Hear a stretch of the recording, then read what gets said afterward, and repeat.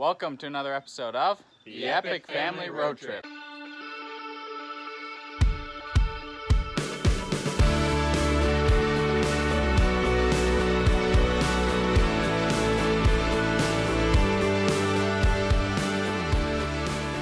Hey guys, this week we're doing something a little different. We're doing a Q&A. Last week we asked you for your questions on Instagram, Facebook, and YouTube, and you sent us a whole bunch.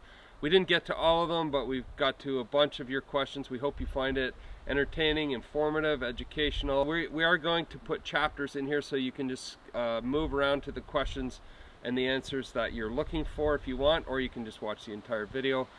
Let's roll the first question. It's definitely a consideration. Everything costs more when fuel goes up, and fuel is one of our #1 expenses. Food and fuel, the two things that are going up the most. But you just got to keep going. If you can afford to keep going, you got to keep going. So that's kind of where we are. So just as fuel prices were starting to skyrocket, we were starting to head back here to the island. So that worked out great for us. We're off the road right now, but we can't stay off the road forever. So we're going to keep going. But man, let's hope the fuel goes back to where it was in 2019. I mean, technically you could, but it would tear up the ground, so we're not going to. We ride mountain bikes here, but it's a pristine ecosystem that we want to take care of, and motorcycles, dirt bikes, any kind of motorized vehicle would do damage. And so we keep it to foot traffic, and occasionally we'll ride a bike. Over the next year, we want to spend a little more time here at the island. In fact, one of our big projects is prepping this place for spending the winter, which is, if we decide to do it, it's going to be a crazy adventure. It gets really cold and wintry and inhospitable up here, and you got to make sure you have lots of food supplies, lots of firewood, and a way to keep yourself warm. So lots to be done on that one, but that's our short-term project, along with some other trips that we're planning. 5 years from now, I hope we can still be doing what we're doing now. We're building a YouTube channel, but more than that, we're building a brand, and nice to speak on stages, and I hope to continue doing that when things get more back to normal. For 2 years, that whole industry was shut down because nobody was gathering. Things are coming back now, which is really good. I'm not in any hurry to get back at it because we're building this side of the platform, but they're really the same thing. You know, speaking on stage to a group of people or producing content that's informative, educational, and fun to watch, you know. So I'm enjoying what we're doing. I hope to be doing it 5 years from now. 10 years from now, if we are fortunate enough to be around, I hope to be healthy and strong. And with Carol, I'm sure we'll be empty nesters full time at that point. We'll be in-laws, if not grandparents. Really exciting times. We just look forward to each chapter of our life, but we take it one day at a time. Yeah, we plan on using some freeze-dried meals. We used them on a couple of our hikes, and yeah, they're really nice and easy, simple.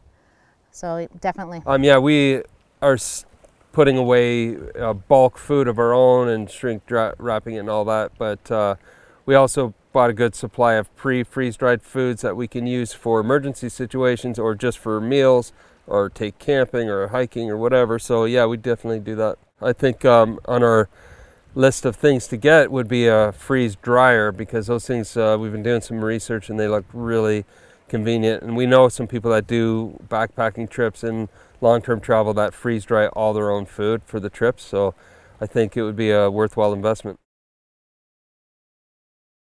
So they're not formally attending a certain college or university, but they have the same philosophy that I had growing up, and we seem to have as a family, which is your life is a continual education. We do self-learning.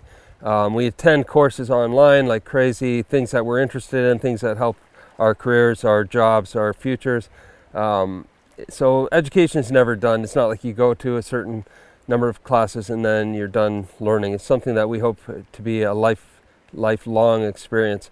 And when I was, I think I developed a lot of those ideas from when I had a business, and I would hire people for a certain job, and you'd hire someone, for instance, that got a diploma in marketing but had no experience, or you'd interview someone like that, and then you'd interview the next candidate who had a huge portfolio but no formal education. And often I would choose the person who had the portfolio, the experience, because real world experience is just as valuable, if not more valuable, than what you learn in a classroom. So that's kind of where we stand on that. And you know, the kids, we knew very early on, they're extremely smart, but they're more entrepreneurial than kind of scholastic, where they're going to sit in a classroom. So that's our approach, maybe a little unconventional approach to education, but it's been a great education so far, and one that will go on hopefully forever.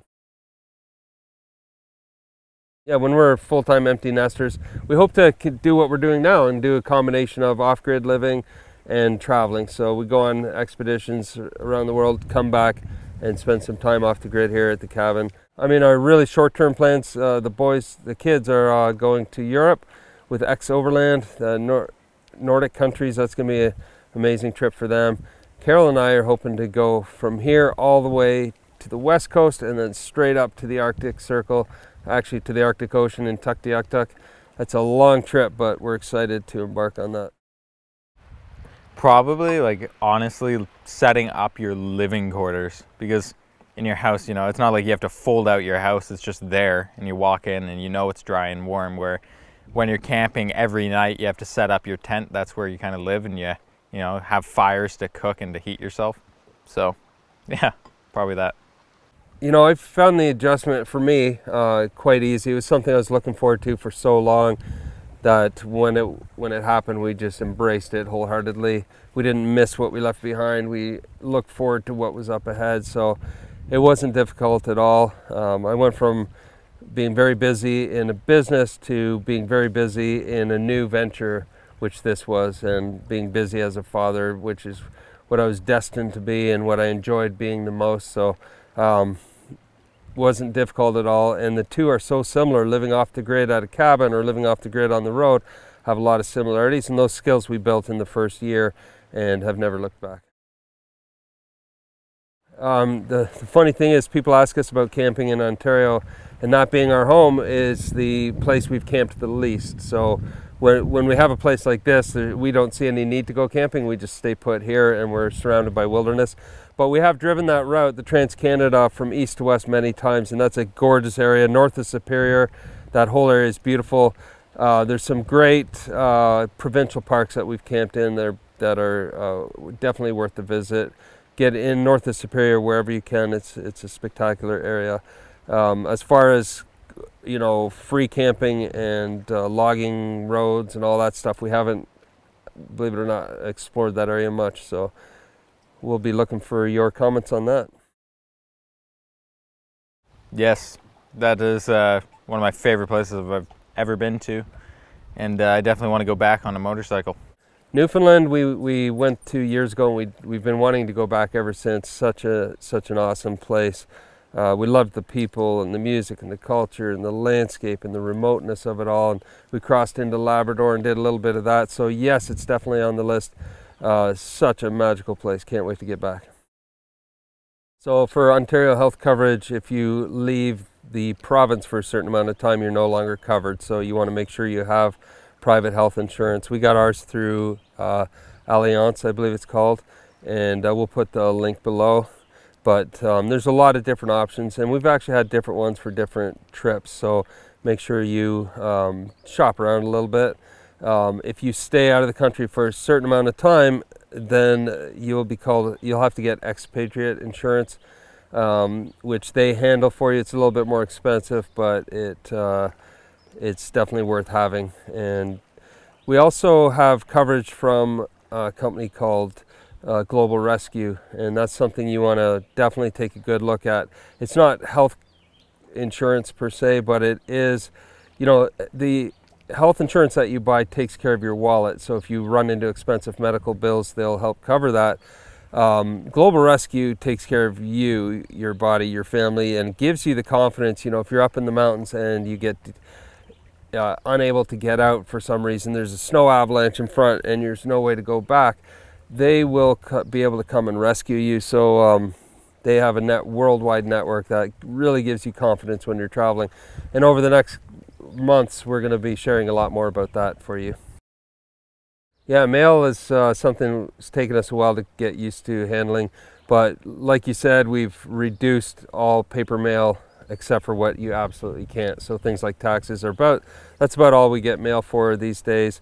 License renewals, they'll send, you know, or a MasterCard or a credit card renewal.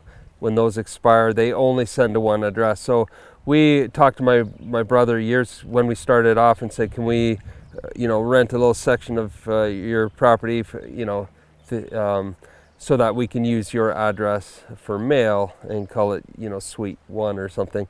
And what that did is allowed all of any mail, what little mail we get, to go to his place. It's a little bit of an inconvenience, but he doesn't mind just sorting it off to the side, and then, you know, we'll have him bundle it up and ship it off to us once every couple of months.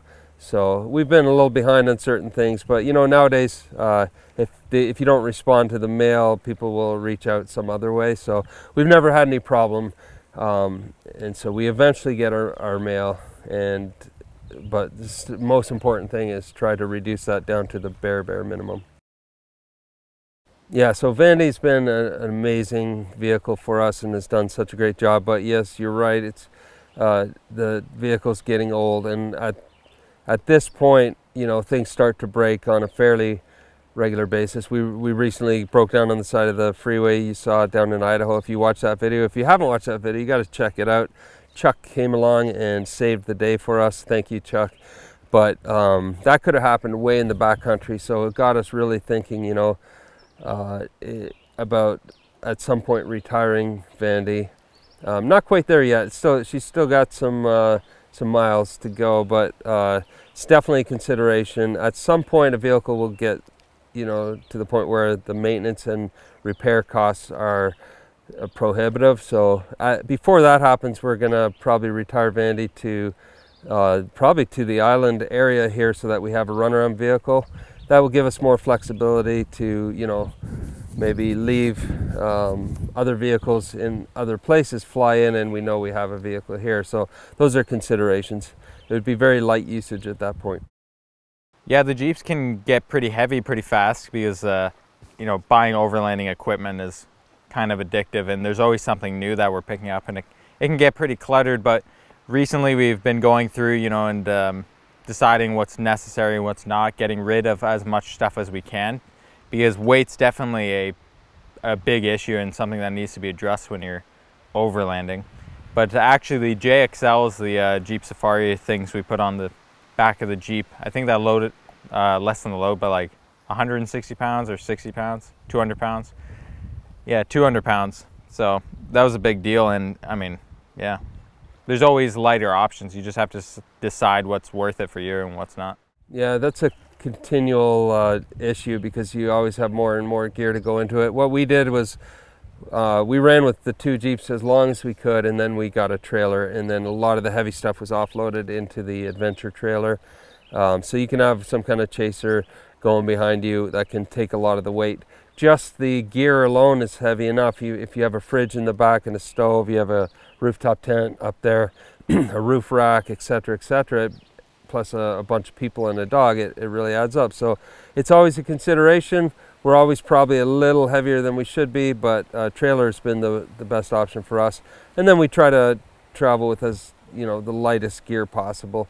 When we switched to the JXLs, we actually lost 200 pounds on each vehicle compared to the rooftop tents, the roof racks, and all that extra gear. We also have really good suspension, and I know there's another question about suspension. That's one of the first things we did, because we knew we were going to be loading up on gear, so we upgraded the suspension. I think my personal favorite one would be a motorcycle trip on the Pan America.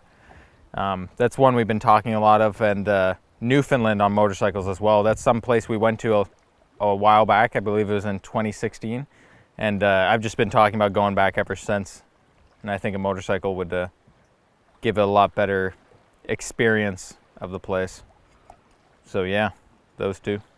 So we're still having those discussions as a family, but Europe is definitely on the list. My parents were both born in the Netherlands, and That's been on our list for a long time. The kids are doing the north countries, and we'll retrace their steps. The kids have been talking about places like UK and Ireland, and man, all through Western Europe and the Baltics. There's really no end to where we want to go, but I think the Europe region will be coming up. But that being said, we also want to do the Pan American, which will take us down into South America. We have been talking for a long time about South Africa, Namibia, Botswana, that whole area of the southern part of Africa, and maybe up the east side or something. How much planning?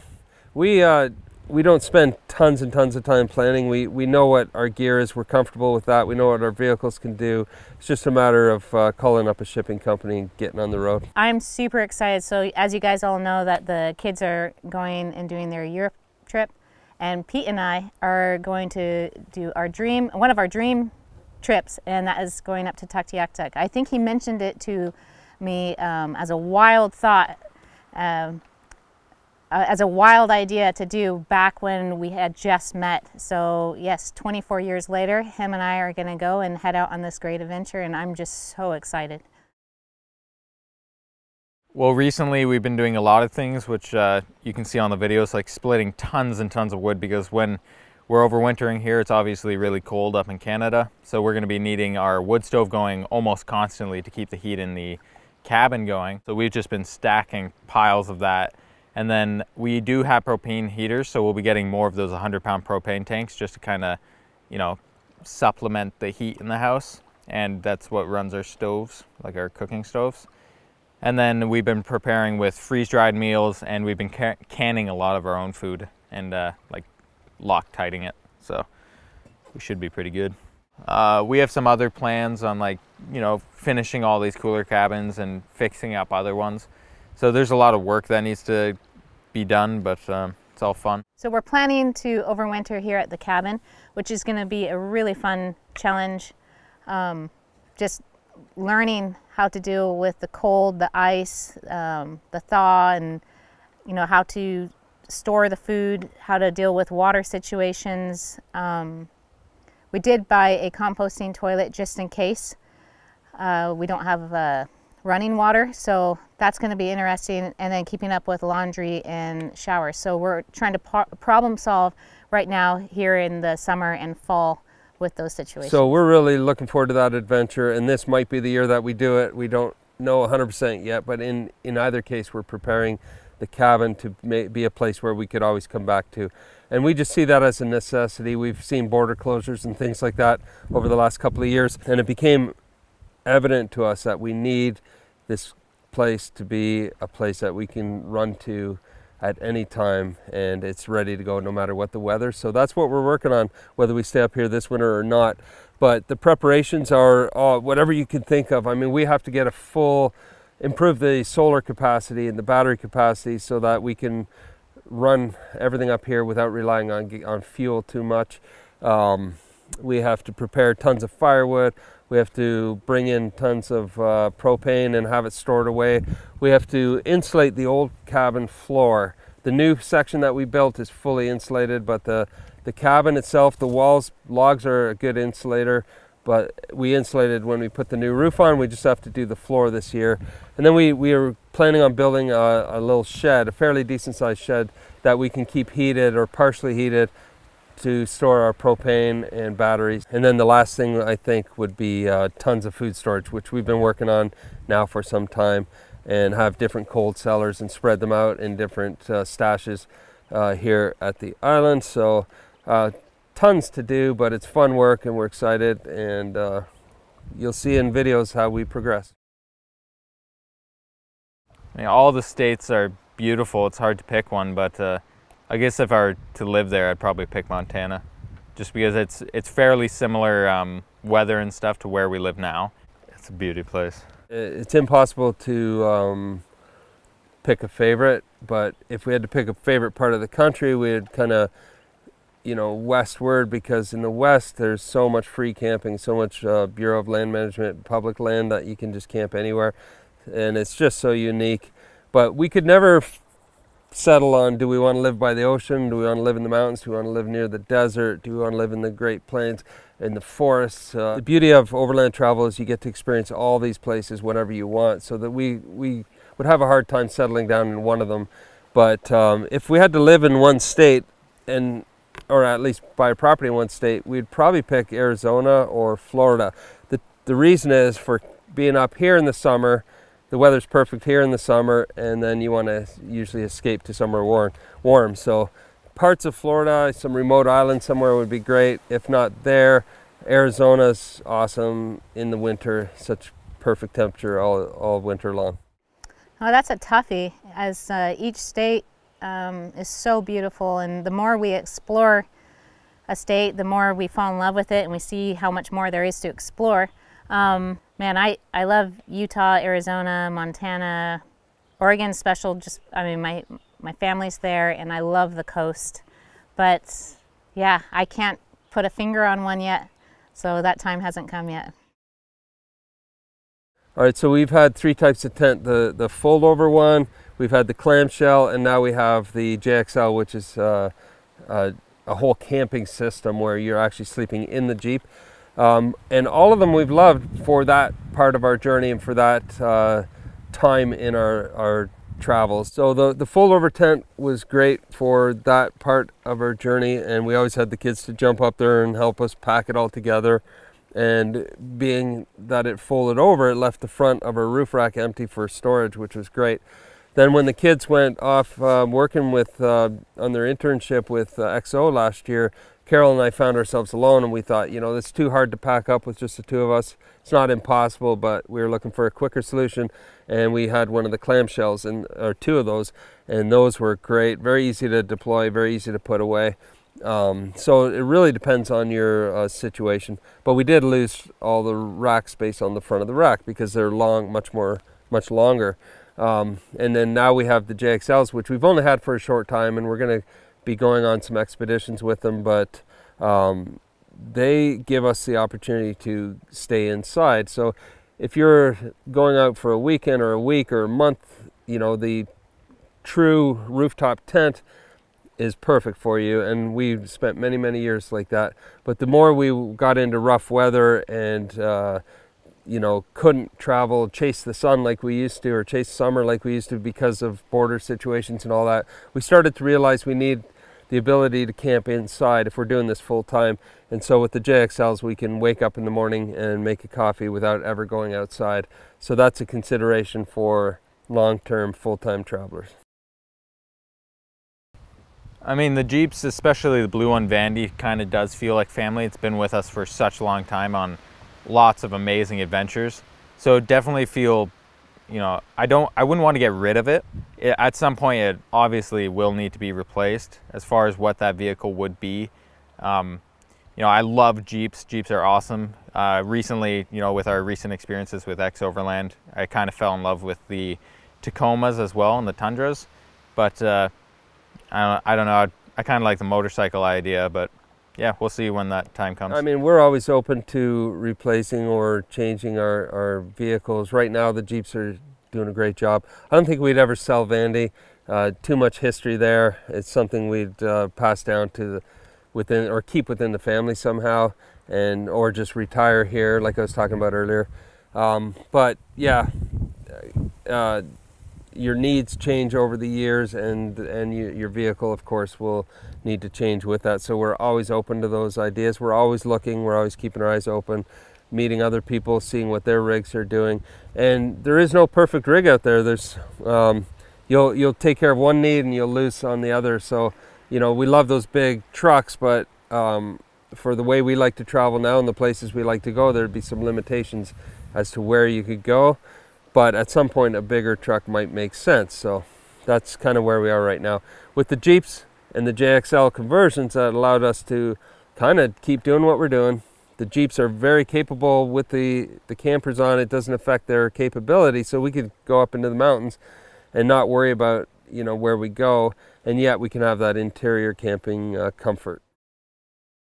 That's a great question. When we're doing intercontinental travel, we're going from coast to coast of a continent or crossing several countries, things like that, you probably are doing about at least 70% pavement, 30% off-road. you're usually traveling pavement to get to a certain area, and then you're going into the mountains, for instance.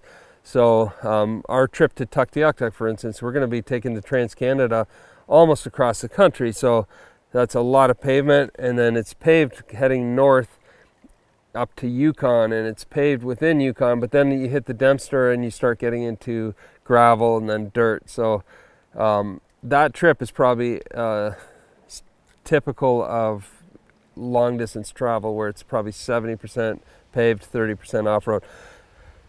If you take what we did this summer, last year, we crossed all of Colorado from Wyoming to the Four Corners, almost all. That was like 98% off-road and a tiny amount of pavement. And the reason was we were following a back route, backcountry discovery route, which is designed to take you across the state on a backcountry trail. Yeah, I think it's always nice to have a place you can kind of come back to and you know, kind of reset everything and get ready for your next adventure. The island's always been like that for us, even before we were traveling. It was a nice place to come up, relax. But now it's kind of our, you know, our travel hub, I guess. Before we go on all our trips, this is where we do most of the planning.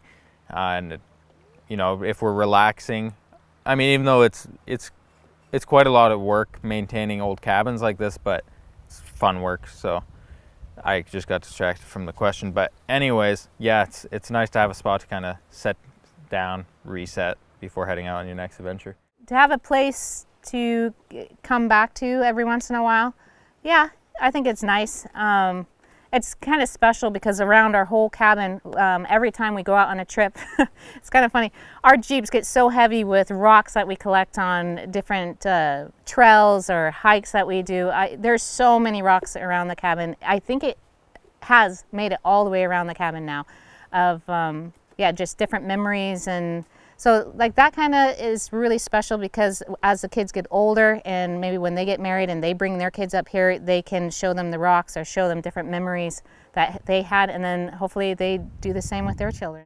Yeah, I mean, at this point in our travels, after 7 years on the road, we think it's very important to have a place to come home to, kind of a home base where you can put your feet down. You don't need anything fancy, you don't need anything big, but it's just, you do get road weary after a while, and especially with small kind of camping the way we are, small vehicle camping, you don't really have a place to stretch out and have as home. We know people that have been on the road for very long extended periods of time, and they don't have that same feeling. It's because they're in a much bigger vehicle, and so it gives you that feeling of home, I guess. But so the way we're camping, rooftop tenting and so on, it's just great to have a place to kind of stretch your legs and get off the road for a bit. No, I don't think it was difficult. In fact, it's probably easier because you can actually raise your kids. You have the time to do that. You don't have all the distractions. You know, whoever your kids are spending the most time with, it's those folks that are actually raising your kids, unfortunately. So sometimes that's their friends. If they spend all their time with their friends, the biggest influence on their life is going to be their friends, or if it's a teacher or some kind of a youth leader or something like that. As parents, if you want to raise your kids, you really have to do that job, and you need time to do that job. So this lifestyle lends itself to giving you the time to be able to do your job, and it's just a blessing, and I wish every parent on earth could have that much time. And many decisions can be made to give you more time to do that job.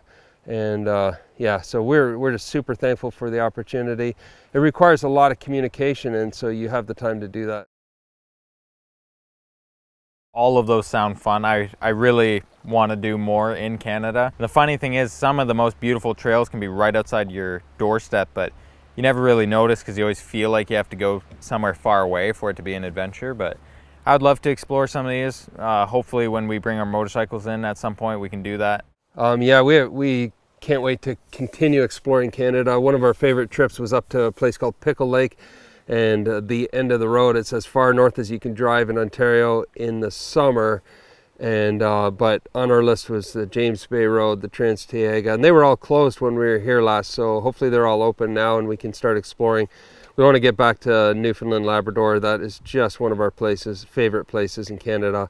And but our first trip is all the way to the Arctic Ocean in Tuktoyaktuk in Northwest Territories, and we may or may not jump into the Arctic Ocean. Stay tuned. So we left the trailer and the bikes in Montana. We knew we were doing a quick crossing of the country and we were going to be mostly at the island, so it didn't make sense for us to take them with us. So I think a common set of values and a common purpose is what helps keep you united as a family, as a group of any kind really, but most importantly as a family. And so we started out with a set of core values: work hard, play hard, and care by leaving the people we meet and the places we visit better than we found them. And those are the basic core values, but of course we have all kinds of other principles that are important to us as a family, and we review them together from time to time and then make sure we hold each other to those standards as a family. And so that's very important, number one. Number two, communication.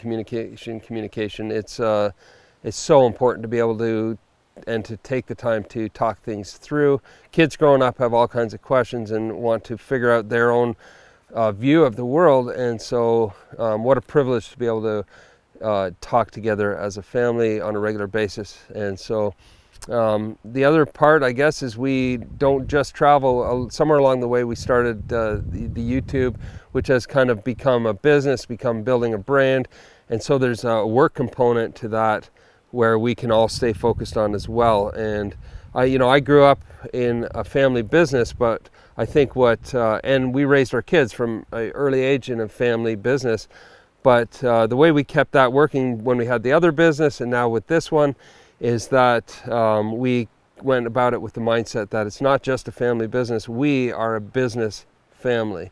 So you're in this business, you might as well become a business family. What's the difference? Well, one is something outside of what you do, that would be a family business. A business family, it becomes part of what you do, so you're not annoyed by what you have to do. It's how you survive and how you live. So those are a couple of things that have helped us stay grounded. As far as an indoor toilet, yes, we have all the luxuries of home here at the cabin. There was already an existing septic which worked fine, but we added onto it when we did our addition. We don't know if it'll work in the winter fully. We're hoping it will, but if not, we've got a backup, which is a composting toilet. I haven't tracked that really carefully, but man, it could be, depending on where we're going and where we are, $20,000 would be a low estimate on fuel. That's one of our big expenses, so we're probably closer to 30,000 because we travel a lot of miles and we cover a lot of ground. But to figure it out, you just have to figure out how much you plan on traveling per day and what your vehicle takes. Our fuel expenses went up when we went to 2 Jeeps, but that's just the way it is. So you use less off-roading, at least we find that, crawling our way through trails than you do on highway driving, beating down the highway with headwinds and all that. So hopefully that answers your question. All right, so when we chose this lifestyle, we also chose to prioritize family life over friend life.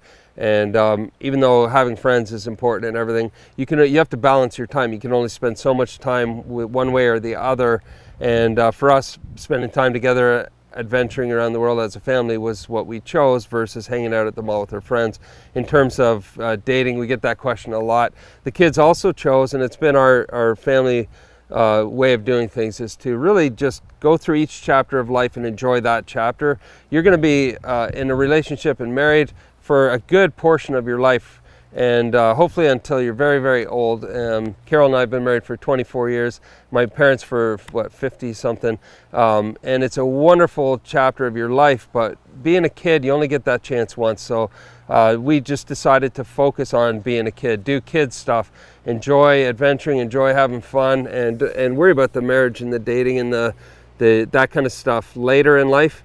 And you'll probably enjoy it better. And they see that, talking to, sometimes going back and seeing friends from school and so on, and so many of them focused on the other way, and since they were very young they've been worried about dating and relationships and all that, and so many of them have regrets and broken hearts and all kinds of things that they wish they hadn't have done. So we have no regrets with the lifestyle we chose, and we have no doubts that the kids are going to find awesome life partners and be very, very happy in their marriages.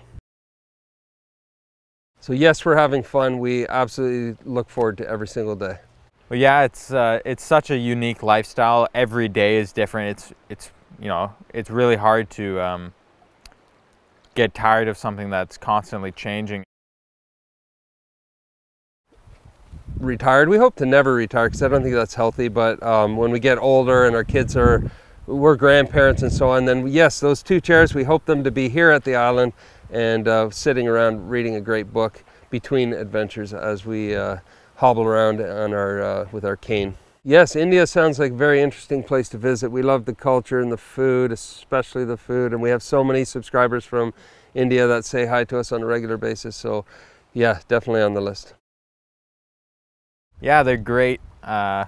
Just being able to live inside the Jeeps has kind of been a game changer for us. Having that option to go inside if it's raining or really cold out is awesome. You know, whenever we recommend stuff, we always like to put them through the test just by using them in our day-to-day life, and we have, but I look forward to taking them on more trips and really testing them out a bit more.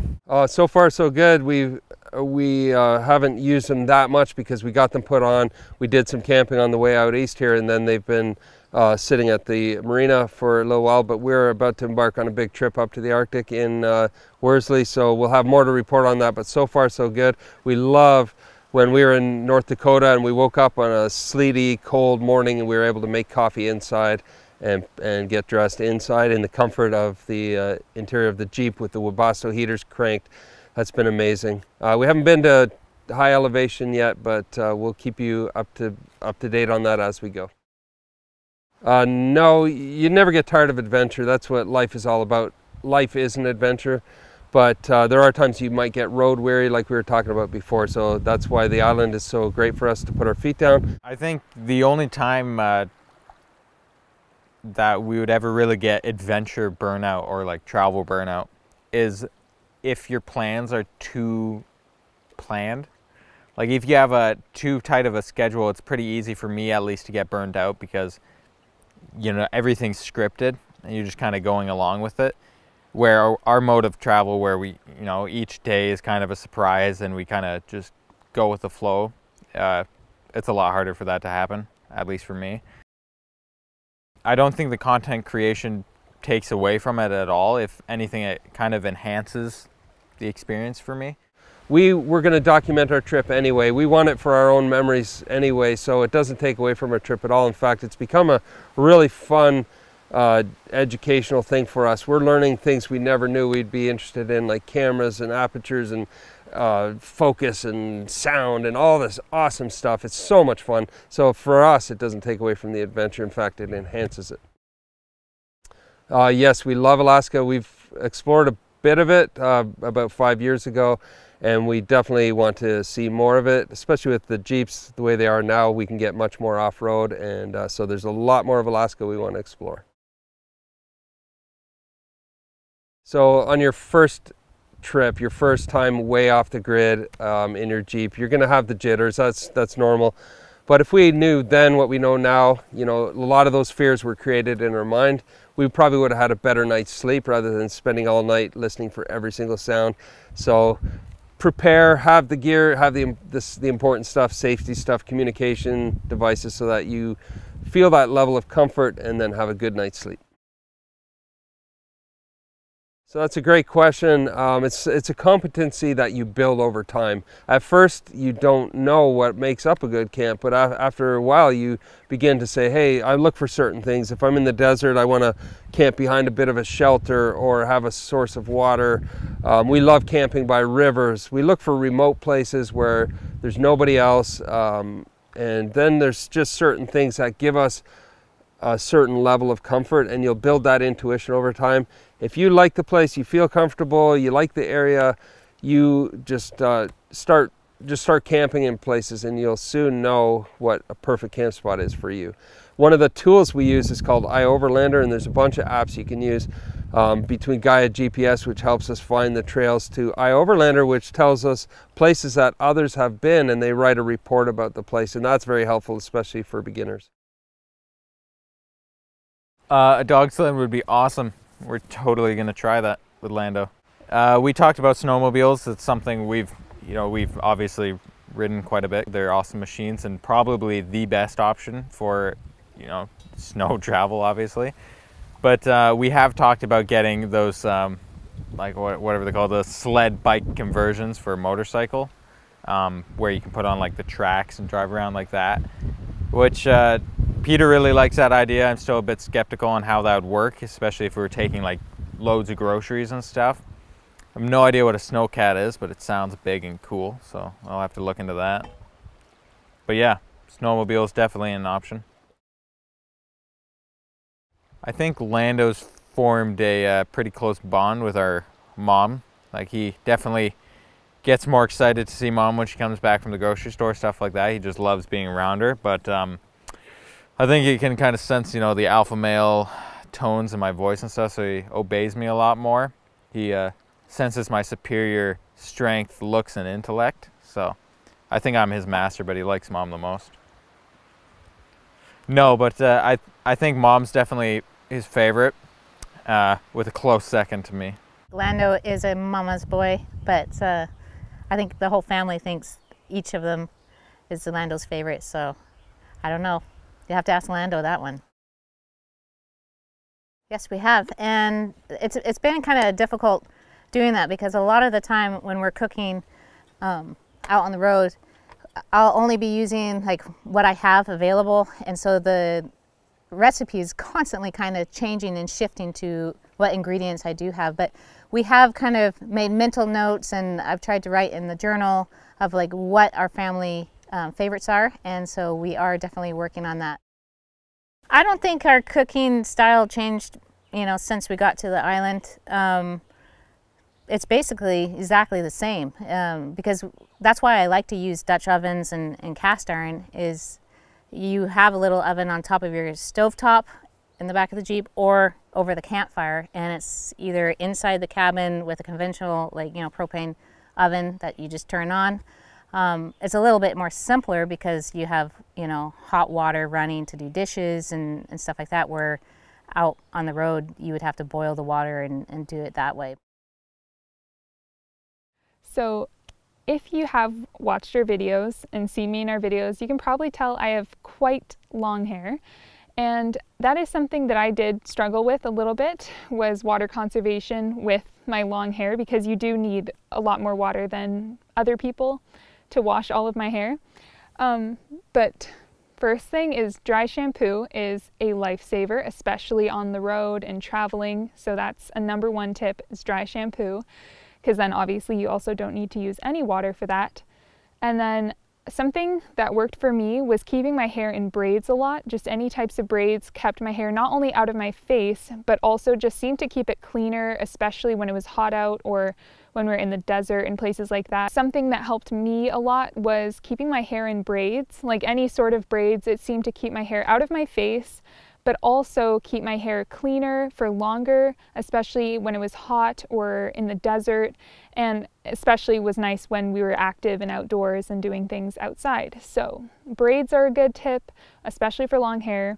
And then for showering in general, I would always wash my hair at least every couple, like 2 to 3 days or every other night, just with water.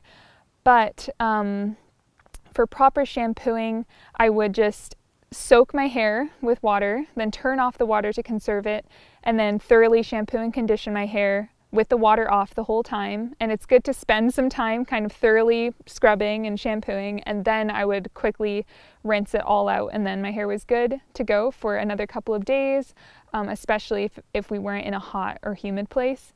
But yeah. So for video editing software, we use Final Cut Pro. We've been using it for just a little over a year now, and we've been loving it. And I would highly recommend it for anyone else, especially people getting started and wanting to graduate to a little more advanced editing softwares, because it's not too complicated to figure out, and it's been working great for us. I do journal quite often. I was especially more consistent basically every single day journaling, especially through 2016 to 2018 when we were in New Zealand, Australia, and Bali, Indonesia. I wanted to document that thoroughly and then continue documenting all of our other journeys throughout North America. And I love writing. I've always loved writing, and it's always been a dream and a goal of mine to write a book one day, and I've been so kindly encouraged by so many of you to do so. So I think it's just a matter of getting started, and so we'll see where that goes and when that happens, but I would love to do that in the near future, so stay tuned for that. So as far as literature and classes for photography and videography, I will link all of the ones that I have used in the past and that I'm currently using to learn more skills and grow in my skills in the description box below so that you guys can check them out, and I hope they're helpful for you. Because there are so many great resources out there that you can utilize to just learn and grow in so many different areas, and also in more specific areas. If you want to focus on just different aspects of photography or videography, there are different classes that are specific to those areas, which is really cool. So something I'd say is that it's definitely not just about the camera or the gear that you use. It's more about your eye in capturing the details and the beauty and the story and different things from your perspective, which is the fun in photography and videography and makes it so uniquely your own thing. You definitely don't want to just watch a bunch of videos from other people and then get stuck or hooked on something in the way that they do it, because that's not necessarily the right way to do it. Because the beauty of photography and videography is there is no right way necessarily. There are great ways to capture more crisp or sharp images or get better lighting, but that's more to do with settings and not necessarily in how to get it right in the way that you capture it beautifully. And that's just about capturing it from your perspective. So that's always a great way to go about it, because I have definitely gotten in the rut of watching other people's content and getting too stuck in what was the trending way of capturing or creating videos. And then you start to see that kind of translating into your work, and then it just doesn't feel like your own. You just want to remember to stay uniquely yourself and just capture things the way that you see them. Some tips that I learned from more skilled people in photography and the videography space growing up and getting into this space were things like remembering to make sure your horizon angle is level. That made such a huge difference in my photos. I never even noticed in the beginning if my horizons were off, but that was a very helpful tip earlier on. And learning and playing with and practicing with your symmetry. Symmetry and scale of objects and things in your photos is a really cool way to play around with different photography styles, and especially out in nature when you have mountains and trees and all these big amazing things to capture. It's super fun to play with that and try different things. So especially if you're going to be doing your photography and videography mainly outdoors and in nature, playing with your angles and scale and symmetry is really fun to do, because you have mountains and cliffs and rock formations and trees, and so you can use all of those things basically to practice those things and see the difference that just snapping a photo kind of mindlessly, just capturing a pretty view, versus thoughtfully going through the process of lining things up and getting the symmetry right and the angle right, and maybe centering an object and maybe making another object look smaller against a big backdrop. Like just playing with all of those different aspects of photography and the playground basically that nature is for that is really fun, and just remembering to have fun with it. That is the main thing. Well, for backup insulin supply in the, you know, when the fan gets hit sort of scenario is what the question was, and that's something that, you know, I think of quite often. Like, you know, you always hope to be prepared and ready to go, you know, whether that's wood supplies, food supplies, you know, the right clothing and equipment and gear to have at your place you're going to be living or staying at in that sort of situation. Those are normal considerations for normal people to have: your water supply, food supply, and other things, the basic survival needs. But then with type 1 diabetes especially, I mean for all diabetics and really anyone with medical conditions, but especially type 1s is what we're talking about here, you have to think of insulin supplies as a bare minimum. That's the bare necessity to be able to survive as a type 1.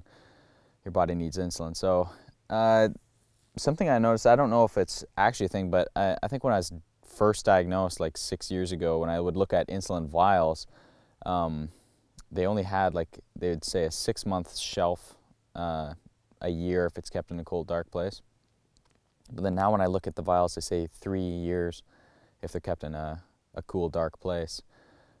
obviously undisturbed, so you didn't take any insulin from it at any point. So I don't know if that's actually changed or if I just read it wrong back in the day, or if I'm just, you know, my memory was from when you actually start to use the insulin. You only have 6 months to use it, or up to a year to use it if you keep it in a cool place. But 3 to 5 years, I think, was an extension from what I was used to before. So that kind of made me happy to see anyway, that you could get like a good supply of insulin at a certain time that'll last you more than a year, or you could get a couple years worth, 3 to 5 years worth of insulin, and store it somewhere, and it'll stay good for that time. Because then, you know, if nothing happens in a time like 3 years or 5 years, and you've got this great supply of stuff and you're using it. But if something does happen, you have 3 to 5 years with a solid supply of insulin. And definitely, I think equally as important as having a good supply of insulin and a good place to store it in any sort of bad global situation. Another important consideration is how you're eating and living and maintaining your body in that time. Because you don't want to just be, if say you normally need a lot of insulin to be able to get by in a day or over a month, you go through a vial pretty often, like 1,000 units in a relatively short amount of time. That's where your biggest draw of insulin is going to be, which would kill even a good supply of insulin very fast. Because if I say buy a technical year's worth supply of vials from like my worst guess on how I'm eating and treating my blood glucose levels, but I then manage it extremely efficiently, and I keep my insulin, like how much insulin I'm intaking, to a minimum, that time that I have the amount of insulin is going to be extended drastically. So I think that's equally as important as having a good supply, is being, you know, regulating your blood and being really on top of managing your type 1. And having both of those things is definitely going to make you have quite a supply. Yeah, so that's actually a pretty complicated question. It's over the last, I was 14 when I was diagnosed, so I guess 6 years of having type 1 already. I've learned how to manage it on the road. I was diagnosed on the road. I was diagnosed in Yosemite Park, of all things, when we were traveling around in I think our first year, second year. And right away I learned how to live on the road, because that's what we were doing with type 1. It was more cushy back then. We had the RV and all that, so we had a steady fridge to keep it in, and we still had a good location in Canada, at least for a few months of my diagnosis. But yeah, my initial baptism with type 1 was on the road, and then learned to manage it on the road right away as well. So I think it's not, yeah, the thing about me talking about it is that it's not that crazy. But I think ways to keep it cool. Nowadays we use National Luna fridges, and the cool thing about them is they're the same type of fridge that you keep in a Jeep or truck. They're smaller fridges, but the beauty of National Luna is they're the only fridge in that space that is actually certified to carry medicine. It's what they would carry medicine around in places like Africa and other places, doing mission trips and things where they bring medications to places that don't normally have it in hot places, and it manages insulin perfectly, and it's kind of designed for that. So that's what we use to keep it cool in the Jeeps. On the bikes, I use this Yeti, I think it's called their Day Tripper. It's like this little Yeti lunch bag looking thing that keeps it cool. Just put an icy thing in there and keep it separated from the cool pack. And that's worked well on the bikes, because it can keep for 3-4 days, and often we're not out past that time. Traveling though on the road, you have a lot of risks of failures and other things. You're doing a lot of strenuous activities. I've had pods ripped off and other things. That's another question I'd answer is I use Omnipod pod. It lasts for 3 days and carry 200 units. There's no tethers or wires or anything, which is just nice. For me, I never wanted that. And then also just the freedom of it. I don't even have to think about it. Besides using a PDM, personal diabetes management system, just to Bluetooth control the pod itself. And then I use a CGM, a continuous glucose monitor by Dexcom. It's their G6, which has been great. I know there's a G7 with the new Omnipods as a closed loop system, which is what I'll be getting soon. But yeah, the G6 monitors my blood every 5 minutes. It gives a reading and can send it to a phone or smartwatch, whatever you have. So that's how I manage it, is using those things. But yeah, like risks on the road are obviously increased. You're constantly active, so you have the chances of ripping something off or just breaking. But then also another thing is keeping up with prescriptions, and getting medication while you're traveling can be hard because you're changing your locations all the time. And really, best way to get it right away is to go into a walk-in clinic. If you're in the States or Canada, and I'm sure in Europe, you can go into a walk-in clinic. You just have to basically talk to a doctor, tell them you're type 1. They ask you all these health questions, and then they ask you what you need, and you just need a prescription for insulin or Lantus. Back then I needed long-acting insulin as well. And they give you whatever you need, and then you just pay whatever it costs. So in an emergency situation, that's your best bet, unless it's like a real emergency where you have to go to the hospital. In that case, you'll get it given to you by the emergency doctors. But that's always worked for us. We can just get a prescription, and once you're there talking to the doctor, I'll just say, if I lost my whole supply, I'll just say I need a 6-month or 8-month supply, and then they'll give it. You just have to pay for it. And the way we've got it sometimes is I can get 2 insulin vials at a time when I go to check in, but the prescription itself stays good until all the orders are filled. So if I get, like, I need 12 vials, but I do 2 at a time, then just every time I go in, I get 2. And that's been great. With most of the companies, medical companies that supply things, like after a failure, if it's a failure of a pump or something just not due to damage from you, you can normally send it in and get a replacement. I've only done that once, and it was when we were in Montana, a steady location for a couple of months, and it's worth doing in that case. Or if you can have it shipped to a destination, like a hard point you know you're going to be in a couple weeks, you can just call them and, you know, go through the normal process of getting a new CGM or pump returned to you. But you just need to have a hard point. There's been plenty of times, like when we were traveling from Australia to Indonesia, I left my whole entire insulin supply in Australia, and we were on the plane to Indonesia before I noticed. So I had to deal with it while we got there. And while they didn't seem to have any walk-in clinics there, I just went to the hospital and then showed them the small amount that I had and like what I need. And they didn't have the exact brand, but it was something similar to what I needed, and then I could just buy it on the spot. So you also just have to be willing to pay whatever it costs, because like here in Canada, it's very cheap. In the States, I know you can get it pretty readily, just more expensive, and I'm not sure about Europe. But in, you know, more, you know, in countries you're unfamiliar with, often your best bet might just be going into a hospital, waiting the time you have to, and then getting the supply you need if you end up leaving something. And I think one of the most important things, besides managing your type 1, because that'll save your insulin and keep your blood low, would be having the backup supply of some kind, a backup type of management system. Because like I've mentioned, I keep syringes on hand, and then I have finger prick testing, like the old-fashioned way of testing, always in a med bag of some kind with us traveling. Because like I have an example in our first time to Baja, camped right beside this beautiful beach. The tide was out further than we expected. Me and Dan set up a ground tent right at the shoreline, and we didn't really think through that if the tide's further out, it'll come further in. And we woke up at like 2 or 3 a.m. with a foot or 2 of water inside our tent, and my med supplies were sitting there floating in ocean water. So my PDM, my CGM stuff got wrecked, and even my backup finger prick testing stuff got wrecked. So the good thing is I had a double backup. Just over the years, we built up quite a bit, so I had some stuff in the Jeeps, and it was able to be used. Because like losing something to measure your blood levels isn't the end of the world. You kind of know when you're low or high, but having those backups, and you don't have to worry about it regardless, and we could just get back stateside and then get all the supplies we needed. So I think that kind of answers everything. And in the meantime, we'll see you down the road. I'll keep running till I can no more.